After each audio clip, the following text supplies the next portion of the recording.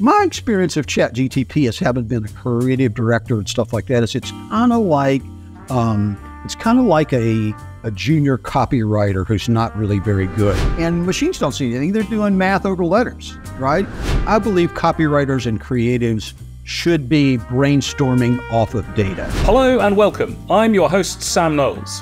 I'm so excited about our guest on this episode of Data Malarkey. Joining us from Whitmore Lake near Detroit, Michigan is Les Gessing, a 360-degree creative and marketer, an Emmy award-winning copywriter, video virtuoso, and self-professed data fool. He describes himself as a creative director with a passion, some would say a personality disorder, for using aspects of data, data science, Les, they're your words, data science, machine learning, and AI to make advertising and creative better and more impactful. Amen to that, I say. I first came across Les in an interview he gave earlier this year to the data-driven decision-making blog, whose creator, Elizabeth Press, has been a recent guest on the podcast. On his website is perhaps one of the longest and most impressive resumes, that's CVs to our British listeners, that I think I've ever seen. It's a full 34-page PDF. Les, welcome to the Data Malarkey podcast. Thank you, Sam. I appreciate that. That's a fantastic lead-in. Well, listen. I'm sure to disappoint. Well, listen, it's great to have you join us. I want to check that is a good summary of who you are and what you do. Is there anything that you'd like to add? Anything that you think I've got wrong in the description of you there?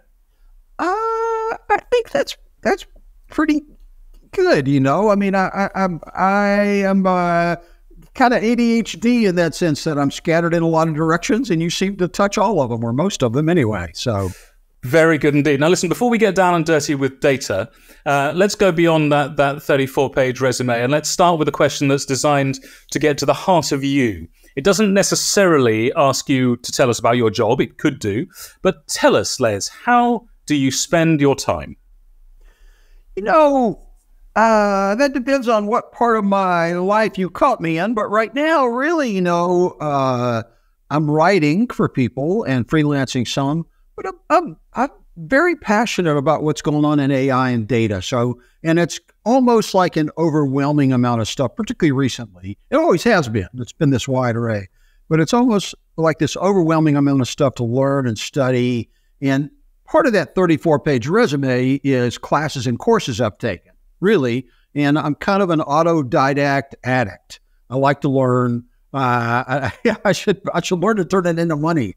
But I'm very fascinated by that. So I spend a lot of my time. I get up in the morning, and really this has been a thing all my life, to get up in the morning and study things I'm interested in and pursue things I'm interested in. And as Viktor Frankl said, you know, success ensues. And I hope it does.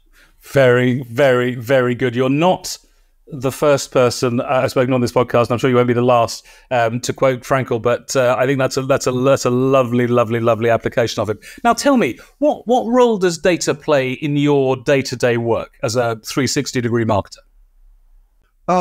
More and more and more. I mean, it's been really interesting. I mean, I have a little bit of a backstory as to how I got into data. I didn't go, I'm going to go study data, but over the years, it has become more and more and more. I kind of got into it to do this quick, funny thing, and then it's 7 or 10 years later, I'm still working on it. I'm not sure if it's 7 or 10 years because there was a period where I was drinking and smoking a lot of weed, but I think it's somewhere between 7 and 10. But really, just about everything I'm up to now, or everything I'm interested in, even the writing, and I think that's really my forte, is how do I combine copywriting and advertising writing, which I've been really successful at, with data and AI stuff that's going on now, but even deeper than that. And that's been my passion, and it's hard, and it may be the rest of my life, you know. And tell us what I mean, I'm sure that you have given the number of different courses, the number of different applications that you're learning to kind of to master all the time. I love the that description as an autodidact addict. That's fantastic. What kind of data is the most important to you in your work, would you say?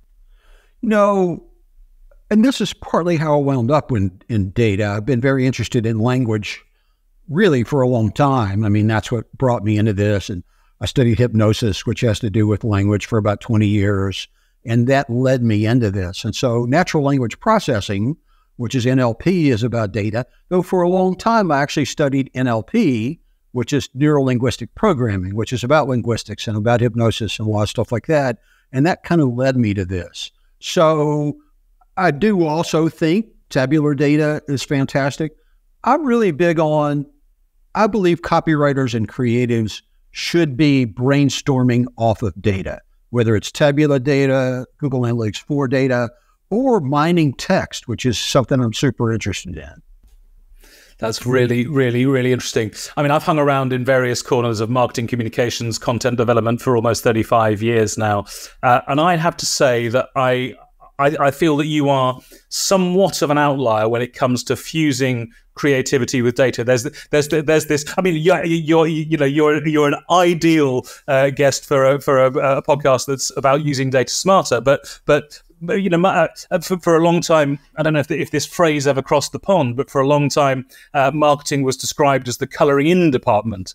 I haven't heard of it. Yeah, that's right. I think it's moved in many ways. It's moved a long way beyond that. But of course, for a lot of its time, you know, going back to John Wanamaker, the American department store owner, don't know which half my advertising spend is wasted. Well, I mean, we don't need to worry about that now because those bright econometricians are able to build the cause and effect models that tell us that actually this creative or that channel's working. But you've hinted that there was a project that got you into this 7 to 10 years ago. Why are you so such an enthusiast for data science, and AI? Where does that passion and that spark come from? So I've always liked comedy and comedians, and I'm a wildly unsuccessful screenwriter. I wrote 9 screenplays. I sold squat. That's how come I moved to Los Angeles. I live in Michigan now. But I would freelance, and then I would write screenplays. It was a wonderful lifestyle. But one of the things I did in studying neuro-linguistic programming, that NLP, was the goal of that was to build models, mental models. And not sure they ever exactly achieved that. Their metaphor was kind of like the human brain as a computer. And that has its limits, but it was very helpful in making me think that way, you know? And so one of my best friends taught stand-up comedy. He was actually a graduate of clown college. And we used to talk about building a model of comedy. And like, you know, it's interesting if you think about it, you know, you and I just, you know, don't know each other all that well. We're in the same room. We hear a joke. We both laugh. How is that possible? 30, 40, 50 people, everybody will laugh, or most of them will, because we recognize that there is some underlying algorithm to a type of joke. And you can sort of recognize that, but nobody has sort of formalized that. And in a way, you know, it's kind of like bad to analyze comedy in a way, because it just destroys it. So he and I used to talk about this, and then, you know, we've kind of gone our separate ways, but it was something that really intrigued me. And then one day I was working on a project, but I started to try to write out, okay, well, what is this? Is this thing I'm thinking about, right? And I started making little arrow kind of things, which are actually sort of vectors. And, you know, I was on the math team in the 7th or 8th grade, so I knew a little bit about math. But honestly, I recently took a test, and I tested at the 5th grade level in math. So I'm not a math wizard. But I remember distinctly because I was in a restaurant, and I started drawing these things, and I thought, wow, you know, that's math. I mean, these things are little algorithms. I didn't quite know what algorithm was. And I thought, wow, you know, that's really interesting. You know, that, you know, there are different things and different ways that you could mathematically summarize, right? And so I took a little while and I looked around the restaurant at that point because I was like, oh no, I'm not smart enough to think about this stuff. Well, I mean, literally I was like a little like, oh no, am I going crazy? You know? And then I started to explore it, and I wrote a book. I wrote it out handwritten, which I'm actually trying now to turn into text using digital stuff. But so I have about what might be considered like 80 algorithms, and I can sort of tell you one. I don't want to tell you the whole IP, but I can tell you how it works. But if you think about, like, Stephen Wright's a good person to do this, because he, like, he'll have a joke. He has a joke structure. One of these algorithms is kind of applies it to itself. So if you think about, like, he has a joke. I used to work at a fire hydrant company. You can't park anywhere near the place, right? Cute joke, but you can sort of, but there's another joke, which is, if you're writing with invisible ink, how do you know when you're out, right? And so those two jokes in a series of jokes have a lot of the same structure, and that is it takes a quality of that thing and applies it to itself. And then so there are about 80 different types of those. And then just like in machine learning, a lot of times what you get ultimately from a comedian is not a structure of a joke, but an ensemble of a joke. You know, there's 4 or 5 of these things, so it makes it hard to kind of figure out. So I spent quite a bit of time writing all this up, and that's all I did for a few weeks. It was sort of this kind of crazy time in my life. And then I thought, well, can I write jokes from this? And you know what? I can. I used it to show that I could write jokes, but it is very left brain, right brain, and it breaks my brain to do it. I mean, it's, you know, it's hard to analyze. I mean, that's one of the things I'm good at is using the data, and data analysis is very logical with sort of creative stuff, right? And so I've had it around for a long time and not sure what to do with it, but it got me into thinking about, well, how can I make something out of this? How can I make an app out of this or something? And that got me into programming. Early on, I actually tried to steal a program from somebody. I didn't know how programs worked. I bought his software thinking the program would be there. I didn't program. So just slowly, I started doing more and more. I started learning to program in Python and R and SQL and some stuff like that. And that was super hard for me. I'm not a great programmer. But that led me into data science. And about the time that happened, data science was really kicking its heels up, you know. I started to go into meetups. I went to UCLA for cinematography and I shoot videos. So I would go shoot videos of these meetups. And I helped, not really found, but I was one of the initial members of Data Science Los Angeles. And that was maybe 10 years ago. And at the time, it was so early on in this revolution, probably about the time of ImageNet, that people, you know, were basically reading their PhD thesis. That would be the meetup. It wasn't, you know, and then it just exploded, and then there's more and more and more. So that's what kind of led me into it. And now, particularly with large language models and how attention works, I'm realizing, wow, okay, this will work for the kind of thing I've been carrying around in a notebook for about 20 years. It's sort of a long-winded. Very good. But how very interesting. I'm really interested in. I've written and I teach and train in insight and insightful thinking, and so joining together things that haven't been put together before to have genuine breakthroughs. And one of the things that I encourage people to do as an exercise in flexing their creative muscles is to watch and dissect comedy and to try and make sense of comedy. And that, you know, that switcheroo, you know, it's a very old thing, but the switcheroo, you're going down one path, something is called back from before, and it completely flips on its head. That, I think, is not dissimilar to what happens when we join old and old together and make something new. I want to talk to you about this. I mean, it's such an exciting time with, you know, from ChatGPT. Well, maybe not Bard. My experiments with Bard so far have been a bit disappointing, but from ChatGPT and DALL-E and AI Valley and Paper Cup and Glass and all of this stuff there is. Just before I ask you about your experiences and you think the opportunities there. One of the things that I've been disappointed in, and maybe I'm pushing the wrong buttons, one of the I've been disappointed in is particularly ChatGPT's ability with humour and its ability to be funny and its ability to do puns. Now, I read a really interesting article, I'll put in the show notes, from a guy from NYU who said that the reason that AI as it is today is not good is because it is very much all about convergent rather than convergent and divergent thinking. But so convergent, you know, you make choices, you take choices, you make choices. Because it's always reducing down, that's one of the reasons why it's so bad at humor. Do you have you experimented with any of the tools, the ChatGPT, others in humor? So that's a great question. So here's what my take is.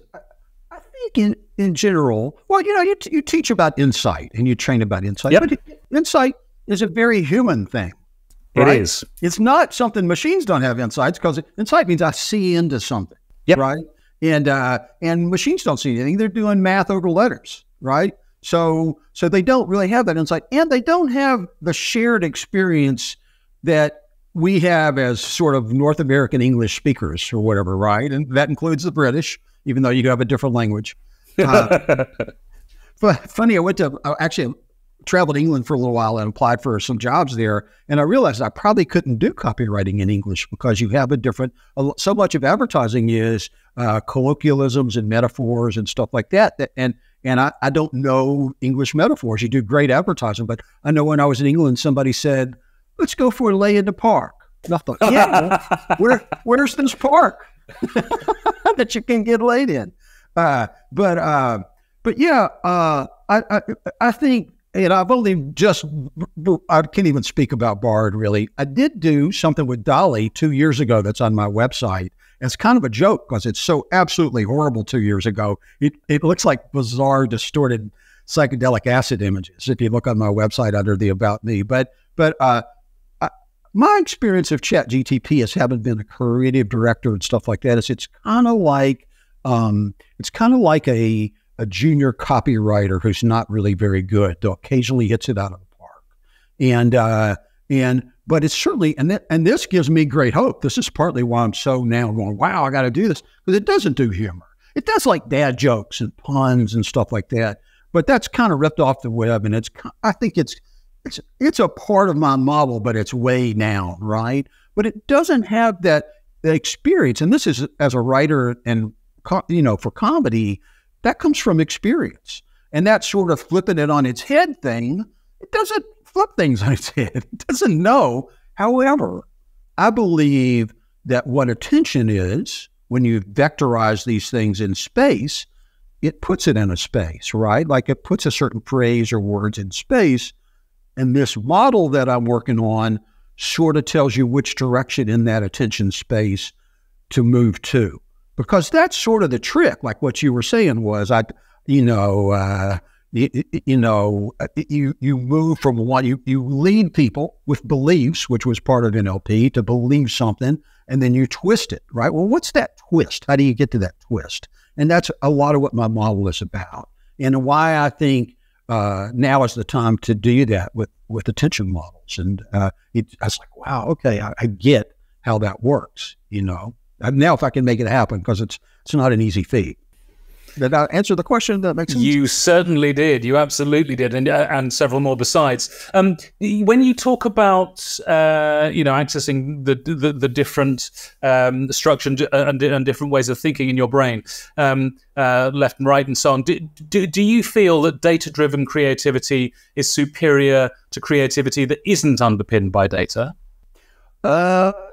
So much superior, but so I'll tell you this. So when I started in advertising, which was quite a while ago, it was sort of a fantastic time to be in advertising because there was very little measurement, right? The only real measure of whether something was good was, is it going to win an award?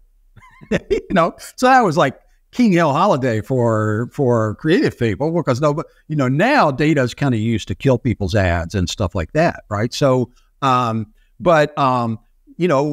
now it has evolved into you can measure all kinds of stuff, too much stuff. And I love that. I do love that, though it was quite fun to be in advertising and when it was in that era, because we were the kings, right? And now but what I feel like is the next era of advertising for copywriters and for creative people. And there's a lot of stuff right now with here's this tool and here's this tool, and they're fantastic.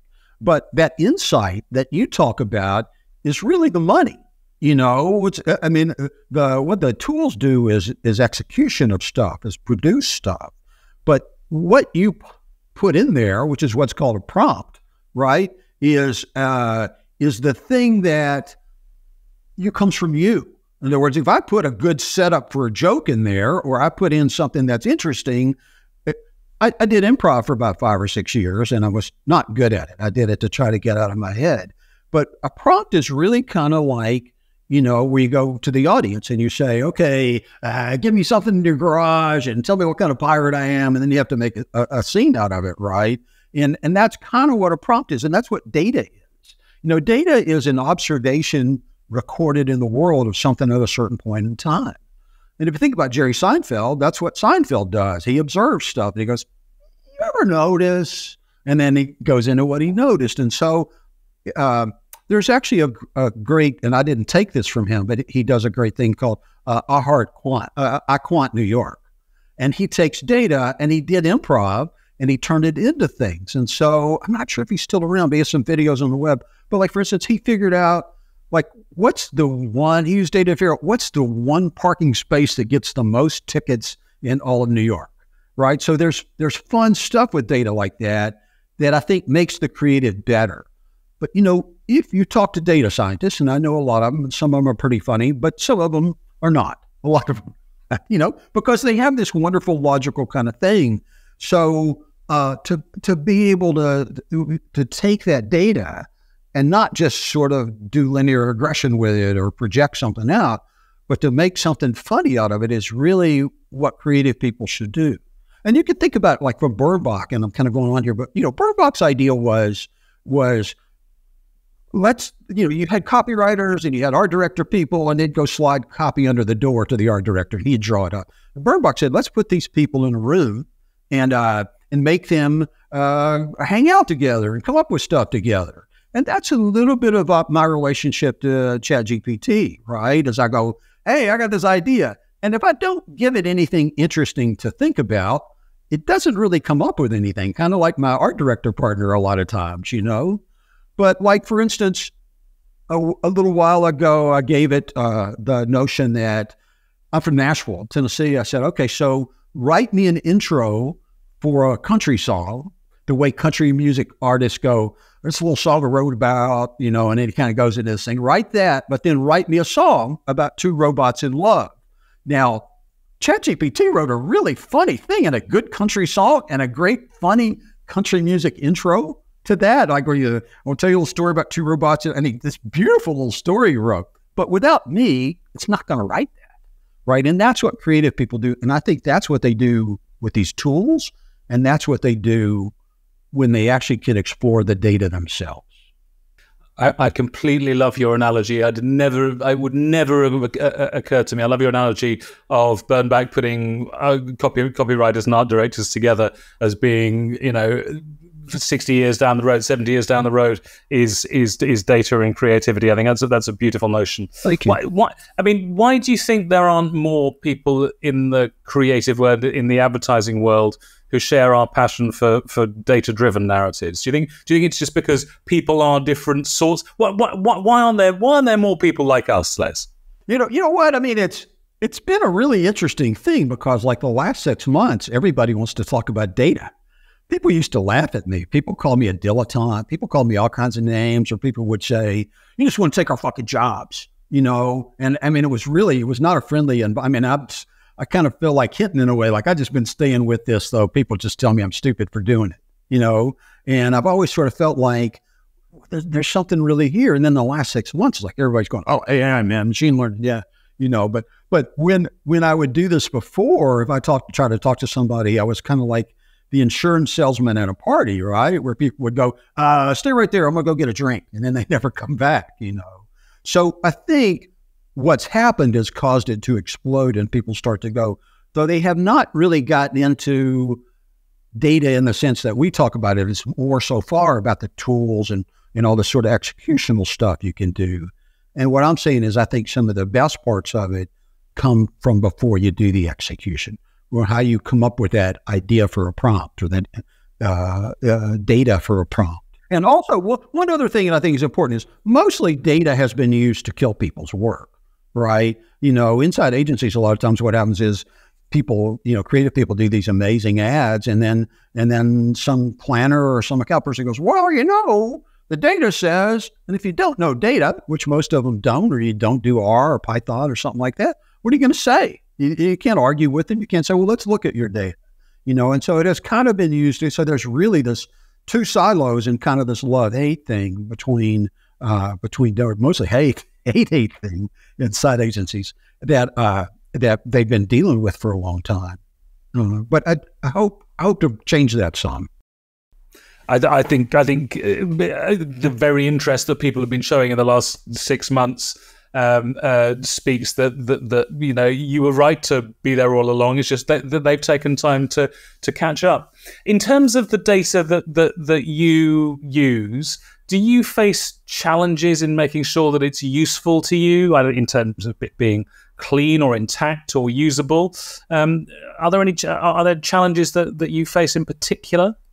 I think it's very challenging, and it's probably been so challenging that I don't think I've actually executed it the way I mean, data comes in dirty. It comes in, what is good data, or it's massive. How do you figure out what to do with it? And then ad agencies and companies sort of have this mentality for creative people, like, okay, let's see something by 5 o'clock.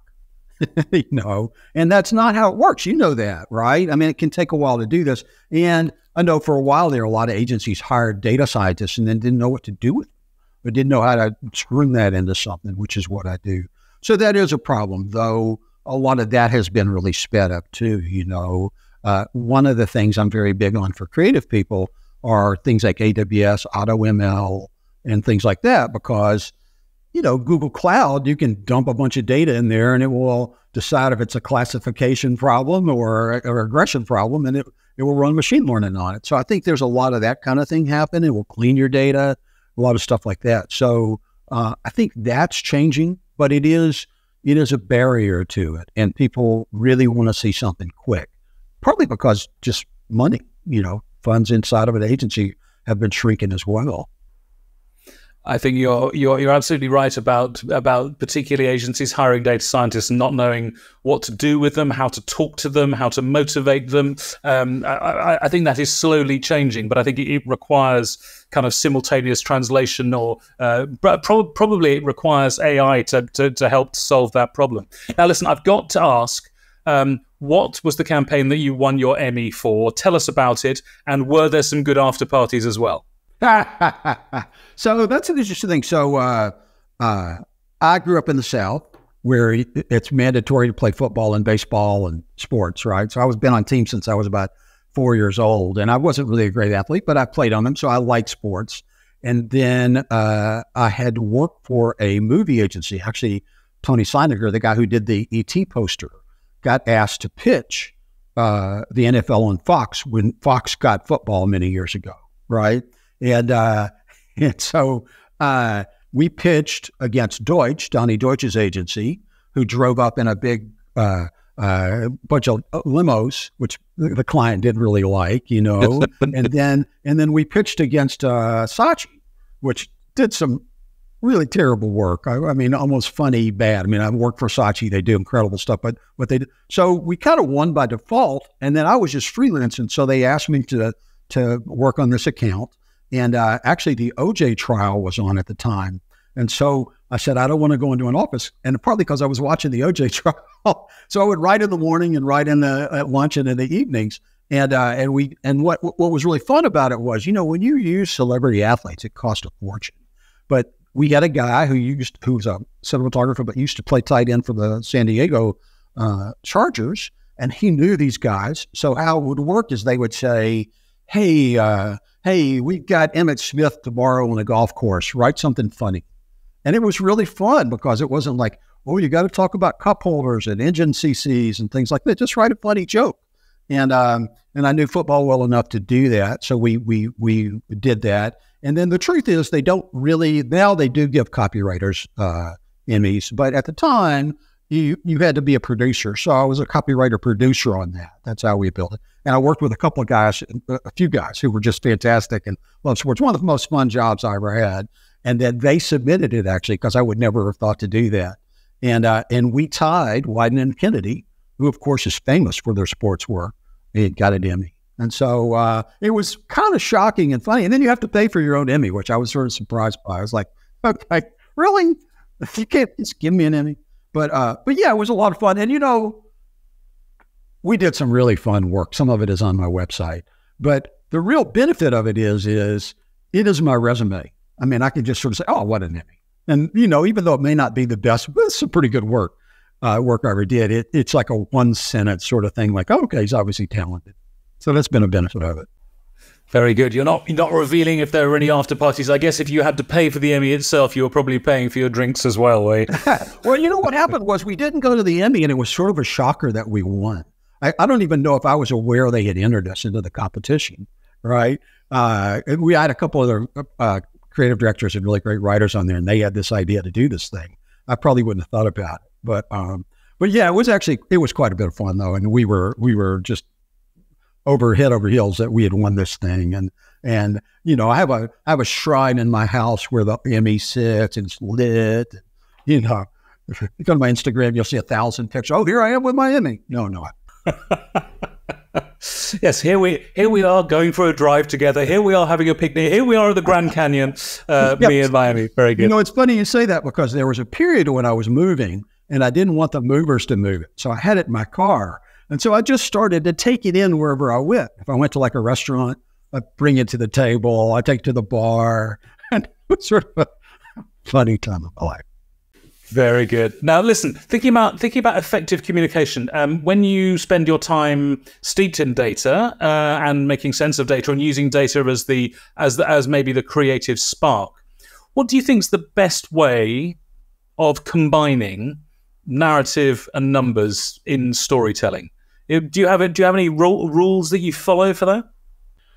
Not so much rules, and this is the hard part of it and why I want creative people to do it, because it is the way they think about the numbers and what they see as important. You know, what basically, like right now, the way ad agencies work a lot of times is you have a person called a planner, and they come up with this idea of what might make a good ad, and that works. I mean, I'm all for that. I know a lot of great planners, but also too, if you think about advertising, it's basically going to come down to three things in the end. It's going to come down to a joke of some kind, some sort of comedy, something emotional, a poem, kind of right. It's got to be this thing where we talk about how great the Subaru is and it's poetic, or it's going to come down to information, right? Which is kind of like My Pillow guys telling you this stuff, right? So the weird part is if you think about comedians, they hire people to write jokes and people write jokes for them. But most planners have never written an ad, have never written a joke. So they're the people coming up with basically the setups for the joke, right? So a comedian would never hire somebody to write jokes for them who had never written a joke, or hire them to write setups for them, which is kind of what this is, you know, which is sort of what the process is. I believe that synergy happens because creative people see something in something. For instance, one of the projects that I had in one of my classes was to take the census, which is this massive amount of data that comes out in America every 10 years. And it's got all kinds of information. It's got poverty levels and how much money people make and whether they own a gun and what church, what religion they're a part of and stuff like that. So people did all kinds of different interesting things with it. And I proposed that we do a project called Which Religion is Most Likely to Shoot You? You know, now only a creative person would kind of do that, would think, oh, that's interesting. Or, you know, I can tell you a real specific project that kind of explains my thinking, if you want, where I actually executed it. Is that something you'd like to hear? Absolutely love you to, Les. Please do. Go ahead. Okay. So this is not the world's greatest ad or joke, but it's a good example of what about 5 years ago, I was freelancing for a small agency in Santa Monica, and we were pitching a T-shirt company. And the T-shirt company is not like we make you one cool T-shirt. They're $100 million revenue a year business, right? If an agency decides to have a party, they make 50 T-shirts, and this company does it, right? So we had a really good planner. She admitted it could be, and she had an interesting idea, which was, you know, people don't own anything anymore because everything is digital. So if you get a T-shirt from an event, it's a memorial kind of thing. It was a good idea, but it wasn't very retail, and this is a very retail company, right? So one of the things I did, and this has sort of evolved into another business I'm interested in, is I was looking around on their website, and I found that they had this part of this website that if you bought T-shirts from them, if you ordered T-shirts from them, when the thing was over, they shuffled you into this sort of comment section where you could say, here's why the company is good, or here's what's wrong, here's what's bad, you know, stuff like that. And then a 98.7 approval rating. They were quite proud of it, but it was stuck way back into their website somewhere nobody would ever see, right? And I thought, wow, there's a lot of data there, right? That's interesting. That's the voice of the customer. But when you looked at the screen, you would see 10 comments, click a page, 10 comments, and some people didn't leave comments. So this could go on forever. It's not kind of usable in that way, right? So what I did was I wrote a Python script, and I thought, let's scrape this off and let's see how many comments there are. And there were like 10,000 comments. They've been doing this for like the last, 5 or 10 years or something, right? That's incredibly valuable information. And so I wrote this script, and then what do you do with it? Well, there's a lot of Python tools, and this is before, particularly for NLP, and this is before all this AI stuff and everything is out. So I used a Python program called NLTK, and I data mined the language, which is sort of a thing I'm really big on, right? So one of the things you can do is a thing called co-occurring words.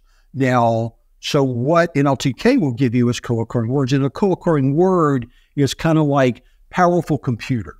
Those seem to go together, right? I mean, you could say strong computer. It wouldn't be wrong, but powerful computer seems to go together, right? So you can ask all this, you can data mine all this things, say, hey, give me all the co-occurring words, right? And then it gave me this whole list of co-occurring words and how many people commented these words, and you can do n-grams and things like that, right? So one of the phrases was a quick turnaround, right? Which is sort of interesting, and if you weren't sort of a creative person thinking about that, that immediately sparked a visual in my mind, right?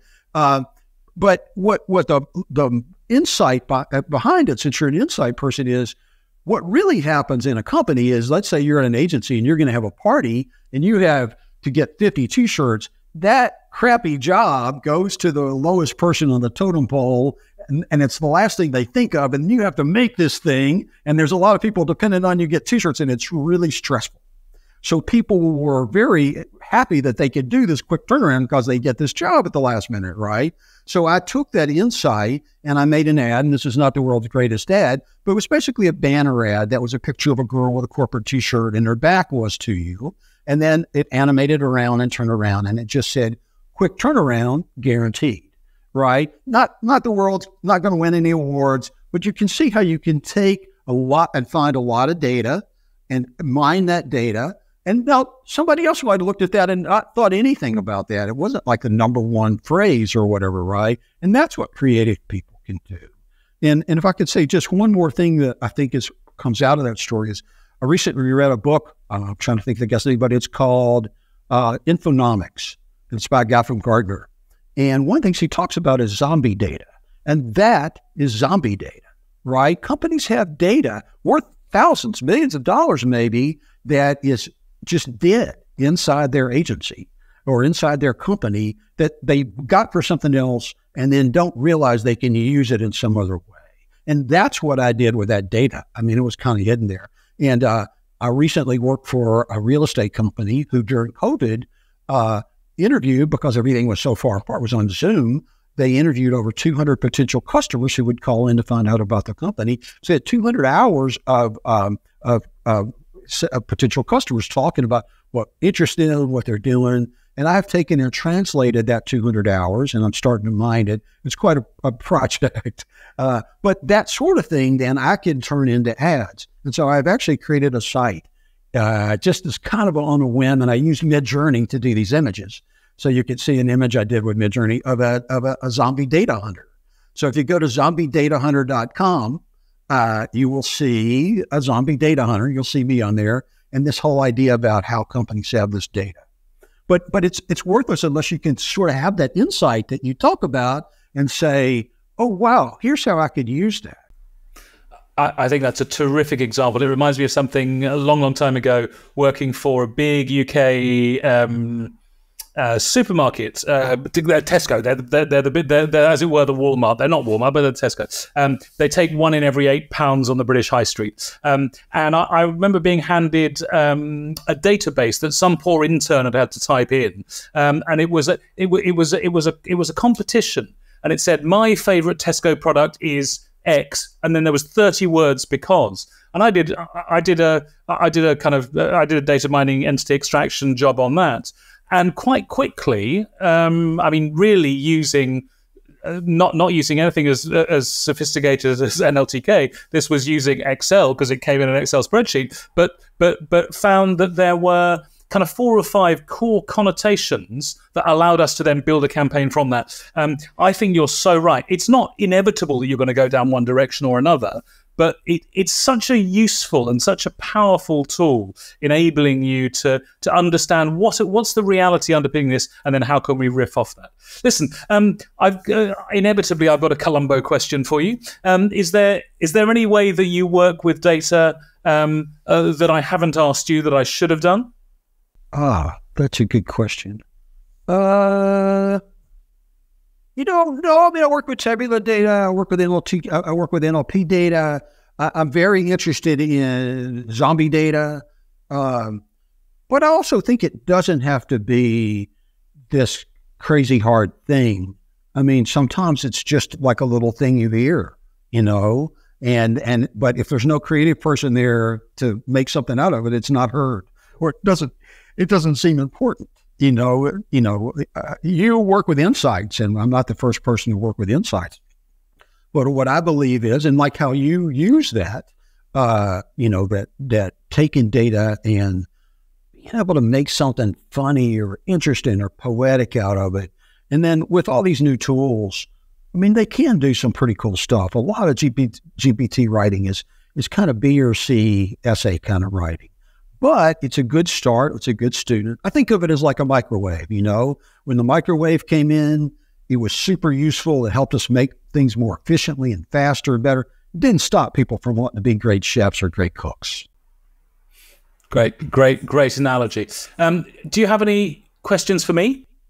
Yeah, I'm kind of curious what you do. I mean, if you tell me a little bit about what with your insightful stuff, because this is really what I'm talking about, Sure, of course. So I started life as a classicist because I was badly taught math at school, and so I fell in love with story and story structure and particularly what the Greeks did. 2,500 years ago, but they told some pretty good tales. I then went into the world of corporate communication, and then I got very dissatisfied with the lack of measure. Not that I'd been a measurement person at all, but I got very dissatisfied with the people doing things on a whim and not having any justification for it. And I went back to school and I studied psychology. I did experimental psychology, and I fell in love with using data to tell stories. Now, to begin with, I was terrified because I'd ripped up a big contract with a London agency. I'd moved to the sticks.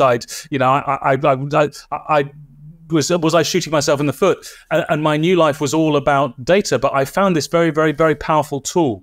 And when I bounced back into the world of communication in 2005, 6, having been out for about 4 or 5 years, suddenly, Facebook was there, Twitter was about to be born, communications data, data and communications was becoming important.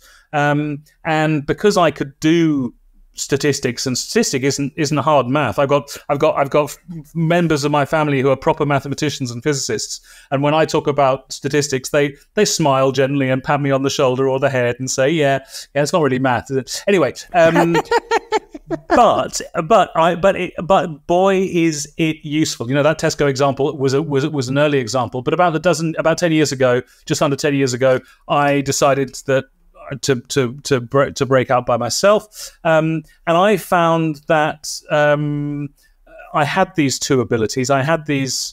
I'm not saying I'm the best writer. I'm the most splendid statistician. Not a bit of it, but I understand the principles that go in both, and I understand how that when the two are put together, they can be very much more powerful than when they're kept apart. And so I spend a lot of my time now. I started out being a data storyteller on behalf of other corporations that were drowning in data and that were throwing it at their customers, and their customers were understandably running for the hills. And I said, look, if we take a more human, empathetic way of communicating, a way that allows, that respects their data tolerance, because not everyone's going to have the data tolerance. If you avoid this curse of knowledge, and you use data in a human and judicious way, you're going to be more likely to be able to persuade them. And so I did a lot of that. I now spend a lot more time coaching and training and mentoring people to realize how they can bring these two. If they're more on the creative side, how can they get an appreciation and an understanding for what the data world can give them? If they're in the data science world, that it's fine to take huge pride in writing the most elegant Python SQL script that you possibly can to solve a problem. But if it's not a problem that's going to have an impact on top or bottom line, well, so it's partly the simultaneous translation bit, and I just love seeing I really got the buzz teaching statistics to psychologists, postgraduate psychologists who were crying because they were having to do something they didn't want to do. So I got a real kick out of that. But then when you say, look, if you put it in here and in here, and you ask this question, you're going to be able to find out whether giving them that cup of coffee made them sharper or not. Oh my God! And they would cry. I mean, it wasn't the physical. It wasn't with joy. It wasn't the physical contact. But they throw that. I'd be teaching statistics, and people would be hugging me at the end of the class. So I'm not after the hugs. That's absolutely fine. But I'm more after that feeling of sharing, that feeling of liberation that people can get when they understand that if they bring these two things together, then they can be super smart and they can be super persuasive. So that's how I got into it, and that's the kind of thing I do. Now, listen. Can I say one thing about that? Can I say one thing about that? Because I think that's really interesting. And we share that, really. I mean, we go at that from different backgrounds and angles, but that is really a lot of what I'm doing. I think there's a couple things to that. One, one of the first things people tell me is that they don't think they can do all this math.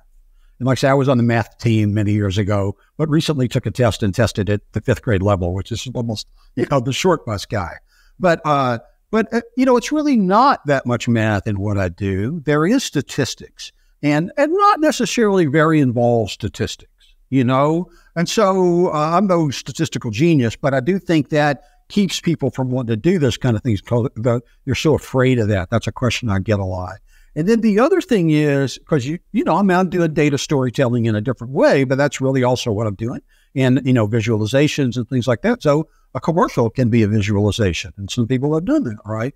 So I think the other thing that I kind of left out that I think why creative people should be using data is right now, a lot of times it's used to kill their ads, to go, well, that's not really true, but it can also be used to sell their work, right? To go, I mean, if you come with a good statistic and you go, hey, look, everybody's saying quick turnaround, we need to do something with this. And 450 of your customers are saying that. Here, I did this funny ad for that.